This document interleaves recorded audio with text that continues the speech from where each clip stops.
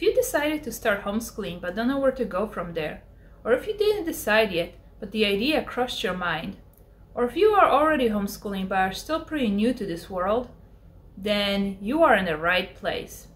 We'll go over homeschooling laws in Indiana, how to properly withdraw your child from school, how to get connected with other homeschoolers, and we will explore homeschooling styles and curriculum options.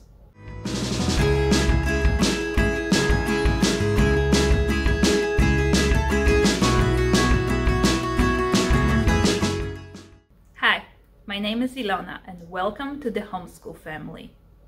Homeschooling can seem overwhelming at first. There are so many things you need to know. What is the homeschooling law? Which curriculum to use? There's so many out there. How will I socialize my kids? I don't want them to sit at home all day. Can I even do it? I'm not a teacher. We all have doubts. But let me tell you this. You're their parent and you know what's best for them. No teacher ever knows your kids better than you do or care about them more than you. Second of all, it's easier than it seems originally. I'm Polish and English is my second language. I was definitely worrying, how am I gonna teach my kids English? I can't even hear the difference between bed and bad. Or I couldn't pronounce the TH sound correctly. How am I gonna teach my kids letter sounds if I can't even pronounce them? But guess what? There's an app for that reads the correct letter sounds. We just always find a way when we have to. So let's say you are not good at math. Then you can use video-based curriculum where you don't really have to teach it, or you can learn it along the way with your child. So let's first talk about the law. Homeschooling laws are different in every state. So if you are in a different state, I recommend going to hslda.org to check homeschooling laws in your state. But in this video, we will focus on Indiana laws. Quick disclaimer, I'm not a law professional, and all this information is just what I learned over the years. For any legal issues, please seek professional advice. Indiana is a great place to homeschool. Comparing to other states, it has very low regulations. And there is no notice required. So what is required in Indiana? If your child was previously enrolled in school, you have to notify the school that you are withdrawing them. I recommend asking your school what the withdrawal process they recommend. They often have a form they want you to fill out.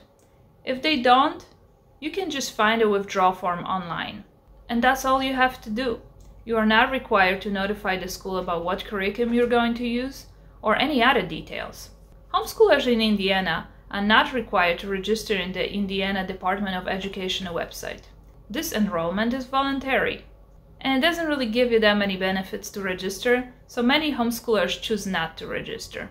You can withdraw your child at any time of the year. You don't have to wait till the end of the school year. And if homeschooling doesn't work out, you can also register them back at any moment.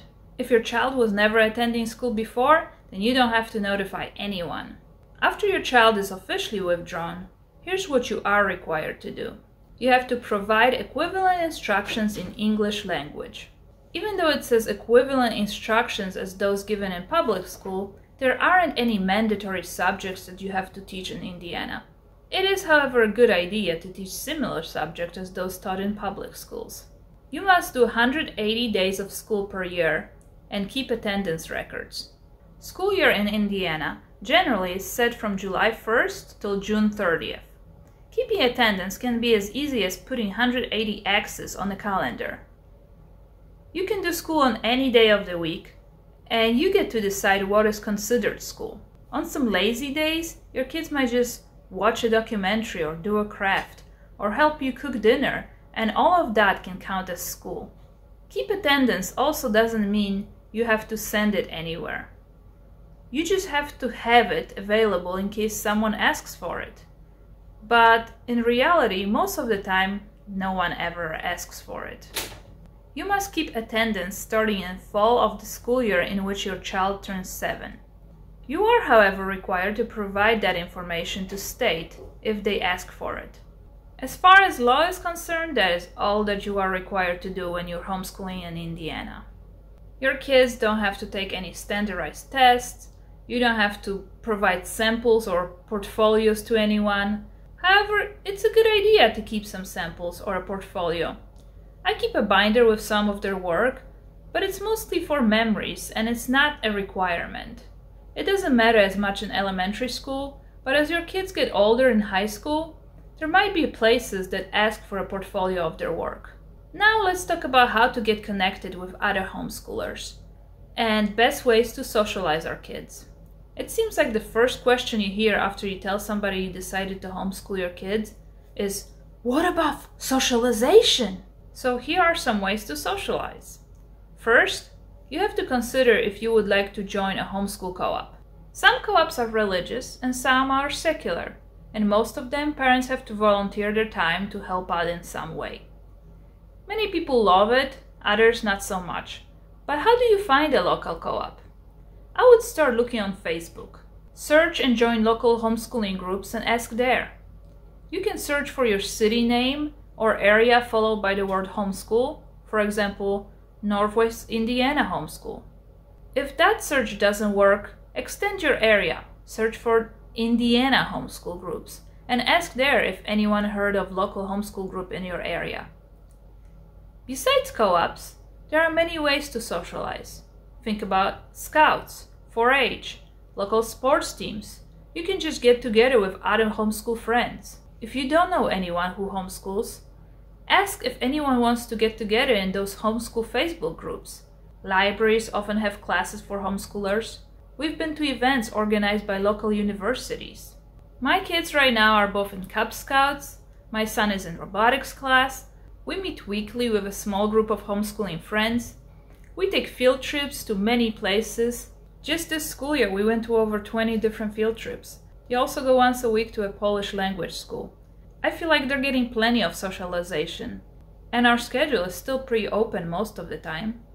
Okay, so you pulled your child from school, found few local homeschoolers, maybe you even signed up for a co-op. Then what? How do you actually homeschool? There are so many curriculums to choose from. The choices can be overwhelming. But there are so many choices for a reason, because each child is different. There isn't one curriculum that will work for everyone. That's why you need to do your research and find out what's your child's learning style. Some of the main learning styles are visual, kinesthetic, and auditory. Some kids learn best by watching a video or a documentary. Others learn by doing, and they need more manipulatives. After you figure out your child's learning style, which actually could be a combination of few styles, then you might want to consider researching homeschooling styles. You might have heard of classical, Montessori, unit studies, Charlotte Mason, and Waldorf, just to name a few. Knowing what learning style you want in your homeschool will help you pick the right curriculum. You also should learn about deschooling, which is different than unschooling. It's a period of time where you do very little formal schoolwork in order to recalibrate your child's natural love of learning. It's recommended to do 1 month of deschooling for each year they spend in public school.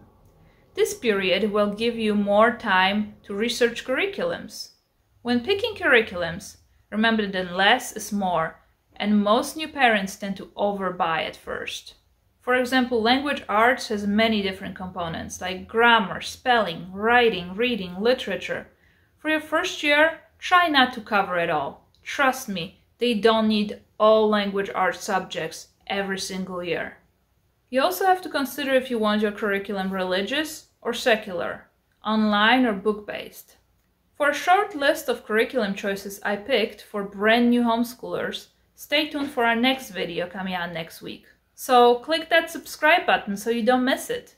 For now, check out this Beast Academy review, since it's a great math option. Thank you for watching. See you next time!